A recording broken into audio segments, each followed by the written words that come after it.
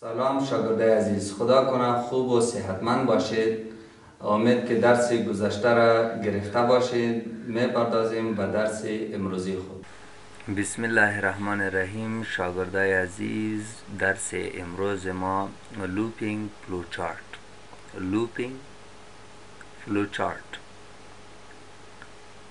لوپینگ با معنای تکراری، حلقه‌ای. میم با درس امروز ما یعنی از این کدام نوع فلوچارت است، در کدام موارد ما میتونیم میره رسم کنیم و در کدام بخشی از پروگرامینگ به درد ما میخوره و این امر ما کمک میکنه. Sometimes some steps in an algorithm have to be repeated for a given number of times. بعضی اوقات در الگوریتم یگان جاها هستند که او باید تکرار شود. تکرار می شود تا مدتی که یا تا زمانی که به شرط ویژه سر نخورد. تا زمانی که به شرط ویژه سر نخورد ای بار بار چی میشه؟ تکرار میشه. This is known as a loop. این به نام چی یاد میشه؟ لوپ یاد میشه.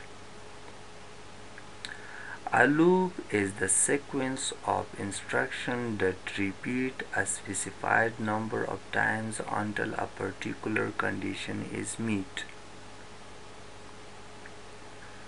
خوب شاگرد عزیز، لوپ که هستم یک ترتیب هدایات است که بار بار چی میشه؟ تکرار میشه. ترتیب هدایات است که بار بار تکرار میشه تا زمانی تکرار میشه که به یک شرطی ویژه ای چی کنن؟ سر نخورن. به یک شرط ویژه ای سر نخورن.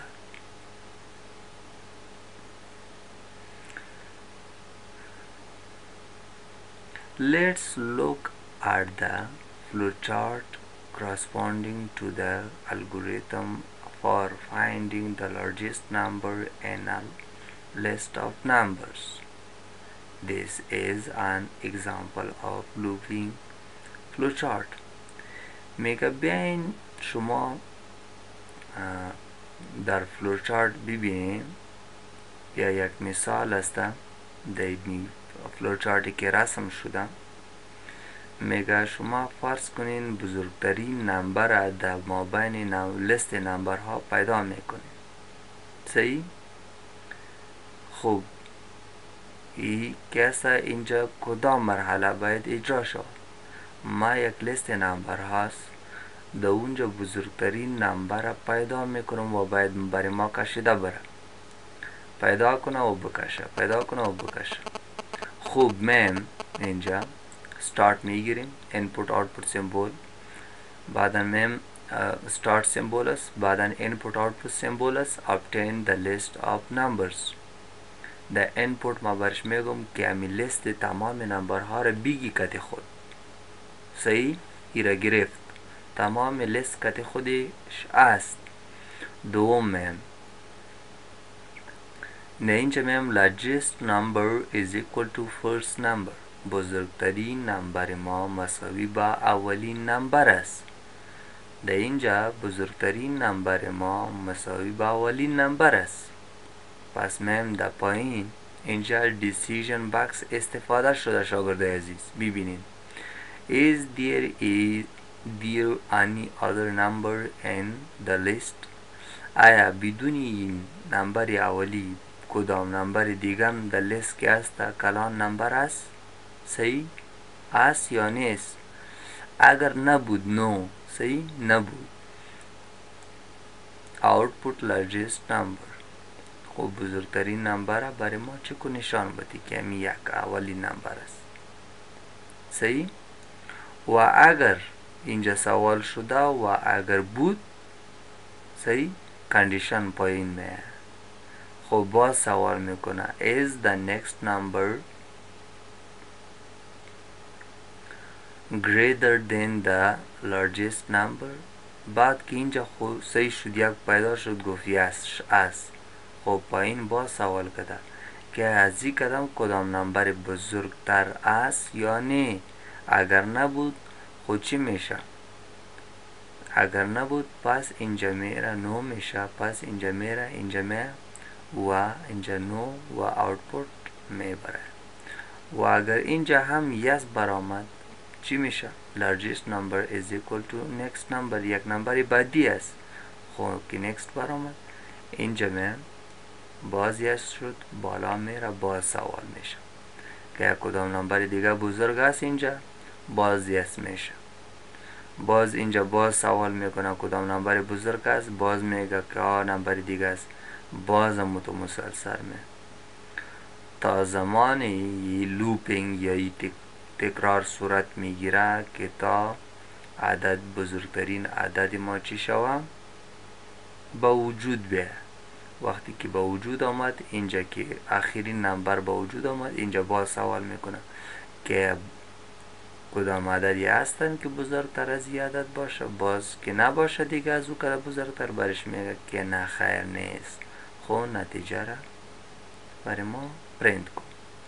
این تکرار که صورت گرفت از این تو به مسلسل، ایره به نام چی یاد میشه؟ لوپ یاد میشه یا تکرار یاد میشه. خوب شاگرده عزیز، من در پایین advantages of flowchart خوبی خواهی flowchart. advantages of flowcharts کدام است؟ flowchart help to understand the logic of system better. flowchart امرای ما کمک میکنه که درباره منطق سیستم به خوبی بفهمیم. دوم، they help to analyze the problem better. این امرای ما کمک میکنن که یک مشکل بسیار با خوبی تحلیل کنیم. They act as a guide during analysis of a system. این که هستن act یا رول بازی میکنن مانند یک راهنمود در وقت تحلیل سیستم. این پایین they help in debugging process. این امرای ما کمک میکنن در پروسه دیباگینگ پروسه است که در بخش پروگرامینگ دیباگ صورت میگیره. و همچنان اینجا میم they help the programmer to operate the program easy. اینها امرای پروگرامر هم کمک میکنن یک پروگرام به شکل خوبی ترتیب و تنظیم کنن یا بسیار باسانی. میم limitation of flowchart، محدودیت های flowchart چی است؟ flowchart become complex if the program logic is complicated. flowchart بسیار سخت میشه، مغلق میشه وقتی که همون منطقی پروگرام چی باشه؟ او مغلق باشه یا سخت باشه. دیگه میم دوم، in case of alternation they have to be completely redrawn. در صورت جایگزینی یا در صورت تغییر آوردن در پروگرام یا در فلوچارت، اینجا باید مکملا فلوچارت از سر چی شود؟ رسم شود.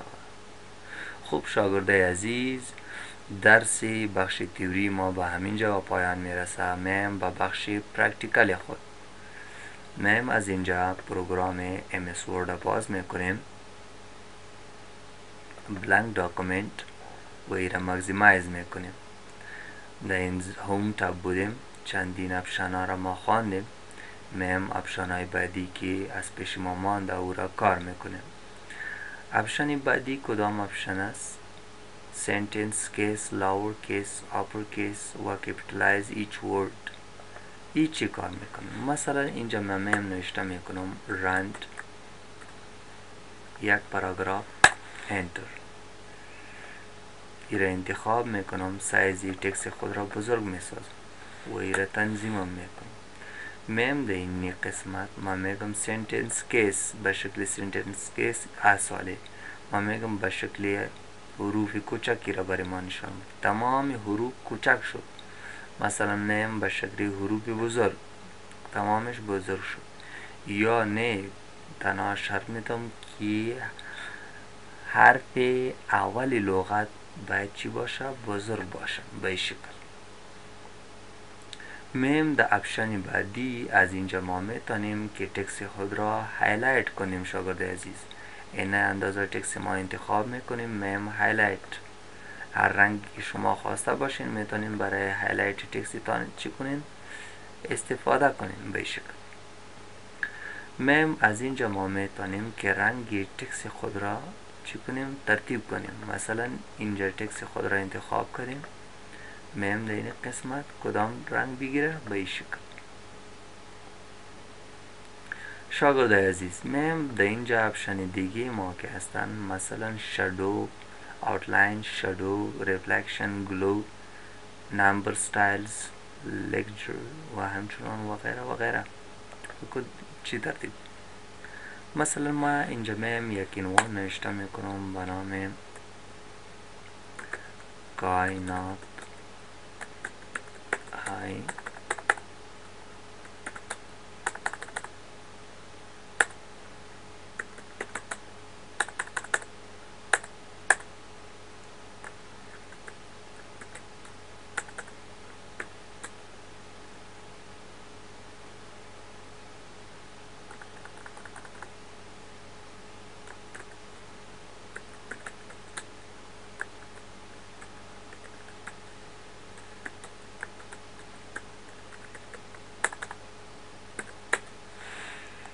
یعنی اپشن است ایره ما یک ذره کلان میگیریم بولد میگیریم مثلا با پایین میم اینجا میتونیم که برای ازی ما هر فرماتی که باش انتخاب کنیم اینجا میم شاگرد عزیز اوتلاین تکست ما کدام اوتلاین بگیرم مثلا سرخ به شکل ایره بزرگ میسازیم که معلوم شو به شکل و پس ایره پایین میره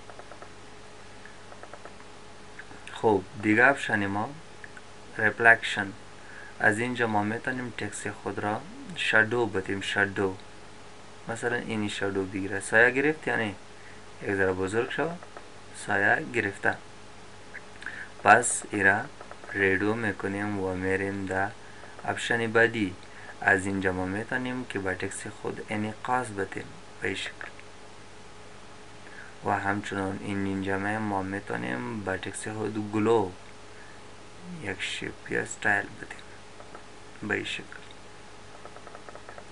بینید شاگرد عزیز گلو هر گلویی که خواسته باشین او را برای تکستتان انتخاب میکنم دیگه میم اپشن بعدی که هستن نمبر ستایل است اگر در تکست ما نمبر موجود باشه مثلا اینجا یک نمبر است ایره ما انتخاب میکنم یا اینی قسمت ما انتخاب میکنم شما دقیق ببینین شاگرد عزیز اینجا میم ببین مثلا نمبر ستایل هر نمبر ستایل که شما خواسته باشین میتونین شما ایره ترتیب و تنظیم کنین و همچنان اپشن های بعدی که وجود داره شما هم او را میتونین که بالای تکستتان چی کنین اپلای کنین و تکستتان مطابق هم ستایل جور بسازین میم شاگرد عزیز یک اپشن دیگه داریم clear all format توسط این ما میتونیم تمام فرمت ها را چی کنیم پاک کنیم مثلا clear all format مثلا اینجا میریم نوشته میکنم خان این خانه گرفتم، ایره بزرگ میسازم به این شکل. کنترل بی، اینجا میم اینی فرمت انتخاب کردیم برش، صحیح رنگی سرخ. ما اینجا میم برش میگم تمام فرمت پاک کن. فرمت تکست برای ما چی میکنه؟ پاک میکنه.